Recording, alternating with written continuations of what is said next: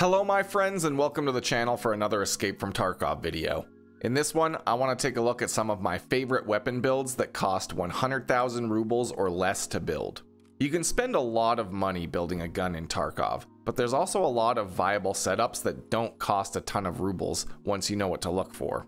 These kind of setups are perfect for farming runs where your main objective is just to make money without investing too much into your loadout, or to cut down the costs on runs where you're just looking to take out scavs for quests and kind of avoid PvP. In this video, I have 5 builds to show you, mostly using level 2 but some level 3 traders, plus the flea market. If people like this one, I'll go back to the drawing board for some more budget builds in a future video. If you have any suggestions for budget builds I should cover, I've got a link to my Twitch channel in the description, so you can drop in and we can chat about your favorite budget setups. The first build I want to cover in this video is a personal favorite of mine, the MP9 and MP9N. These little SMGs are honestly some of my favorite guns in Tarkov.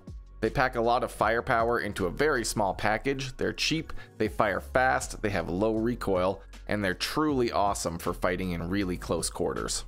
I often take the MP9 as a secondary as well when I'm running bolt action rifles, because it really doesn't even cost much more than a pistol and it offers you a lot more firepower. You can pick up either the MP9 or MP9N on the flea market for about 20 to 30,000 rubles most of the time. For my money, the MP9N is better because of the higher fire rate, but the regular MP9 also has a very stable recoil pattern to make up for the lower fire rate. With a base price of 20 to 30,000 and a total parts cost of about 65,000 rubles, this build runs you about 85 to 95,000 rubles for a build with a suppressor, a sight, and a flashlight, which I think is pretty good.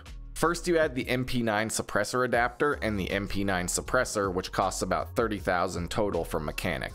After this, you can add an X400 or a Balder Pro flashlight onto the bottom rail or the side rail if you prefer. All that's really left is a sight. I personally like the Delta Point reflex sight for little SMGs like this, but you can use any red dot that you prefer. For a regular MP9 build, you also need to add a foregrip, and for my money, I would just go for the RK foregrip from Skier. It might not look like much, but the MP9N shreds in close quarters, even with the basic PST ammo. If you can get your hands on some AP 6.3, it works even better, destroying most armor very quickly with that high fire rate. Next up in this video, we'll take a look at some 545 AK builds, starting with the AK-74M. This is one of the most common weapons to find in weapon crates, and because of this, it's generally on the flea market for 30,000 rubles or even less, often dropping as low as 20,000 rubles. Ammo for the 545 rifles is very easy to find in raid, dropping in 30 and 120 round boxes on basically every map. So you can stack up a lot of PS, PP, BP, and BT ammo just by checking the ammo spawns. As a full-size, relatively modern AK, it has decent base stats and it has access to a lot of affordable upgrades. With a base price of around 30,000 rubles and a total parts cost of 56,000, the build is only about 75 to 85,000 rubles total when it's all put together. First, I add on the Zenit DTK1 compensator, and then I swap out the default handguard for the CAA RS47 handguard, which gets you a decent recoil reduction. Next, I add on the Zenit RK4 grip and a Balder Pro flashlight. These are some of the most cost-effective upgrades in the game, and they work well on any budget build. To get a sight on here, I add the Bastion dust cover, which also reduces recoil slightly, and then for a cheap optic, I use the Cobra reflex sight with the sight shade.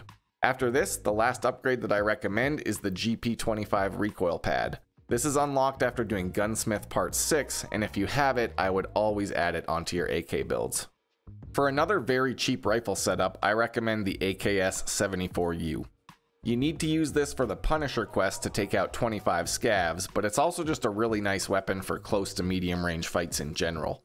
It's lightweight, so you can pick up extra loot and level up your endurance. It's cheap, and people don't often pick it up, so you get it back in insurance quite often. You can buy the AKS-74U for 24,000 rubles from Proper, and then with a total parts cost of 54,000 rubles, it's only about 80,000 total for this setup. You can also get a cheap suppressor on the market, so for almost exactly 100,000 rubles, you can make this a suppressed build as well. First up, I add the DTK1 compensator onto this setup. If you want to run the suppressor, go on the flea market and search for the PBS4 suppressor, which is usually under 30,000 rubles and also works on the AK-74M build I just covered as well. Next, I add the Zenit B11 handguard, and then I put the Zenit RK4 grip and a Balder Pro flashlight onto the handguard rails. For an optic, first I add the Pilgrim dust cover onto the AK-74U, and then I put on the Cobra reflex sight and a sight shade for a nice cheap red dot sight. Finally, just like the AK-74M, I add on the GP25 recoil pad to finish it off. While the AKS-74U did have a bad reputation in previous wipes, I really enjoy it now, and for a cheap weapon to use while doing quests, you can definitely make worse choices. For another relatively cheap suppressed SMG build for running quests or doing fat loot runs on maps like Reserve and Interchange, I highly recommend the SR2M. This little SMG packs quite a punch and is one of my favorite setups to use on loot runs. It's light, it works perfectly for fighting in buildings where you're looting, and the ammo is good enough for PvP fights if you run into them. You can pick up the SR2M for about 45 to 50,000 rubles on the flea market or from proper level 3. And after completing the bunker part 1, you can get 9x21 PS ammo from proper level 2 and the new 7U4 ammo from proper level 3. With a base price of around 50,000 and a total parts cost of around 45,000, the build only totals about 95,000 rubles to set up with a suppressor, a light, and a red dot sight. First up, you want to add the SR2M suppressor, which is sold by proper level 3 for about 25,000. Next, you can add a Balder Pro flashlight onto the side rail, which should already be installed on the SR2M by default. After this, you really just need to buy the B17 mount, which allows you to add a sight, and then pick your favorite red dot sight for the build. For my money, I like the Delta Point sight, but there's a lot of good options for around 20,000 rubles. The ammo cost on the SR2M can add up if you end up spraying a lot of shots and not hitting anything, but I still think that you'd be hard pressed to find another SMG with access to decent penetration ammo and a suppressor at this price point.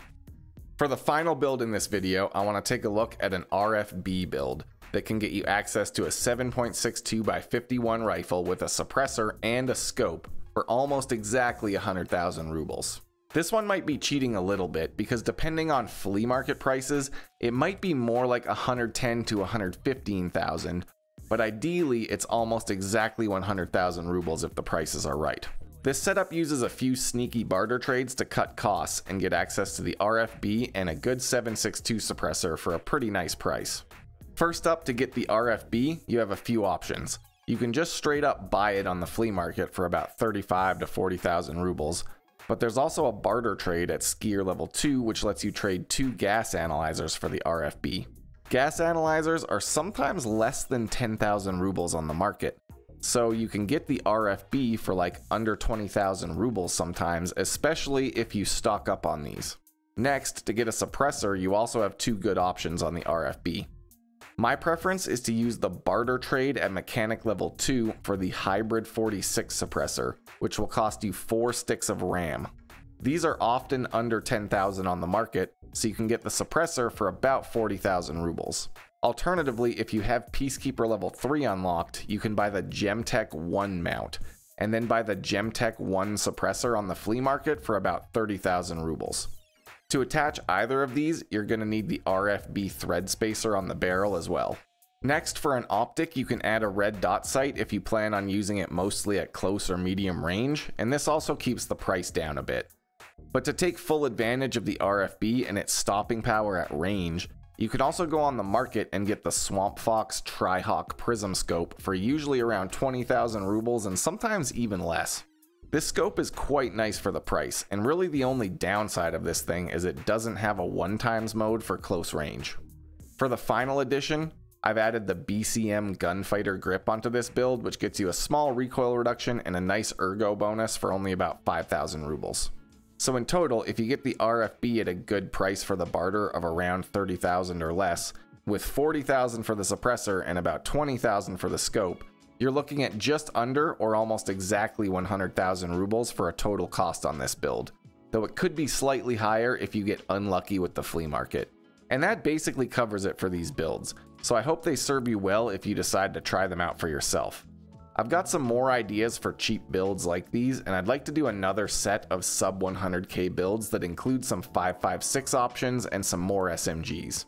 I also might bump the price up to include builds under 150,000 for the next video, as that would open up a lot of other options. In any case, let me know what you think of the builds down in the comments. Do you think these are good deals for the price? Thanks for checking out the video. I've got a link to my Twitch channel in the description if you want to come check out some of my Tarkov gameplay live. And until next time, stay safe in Tarkov City.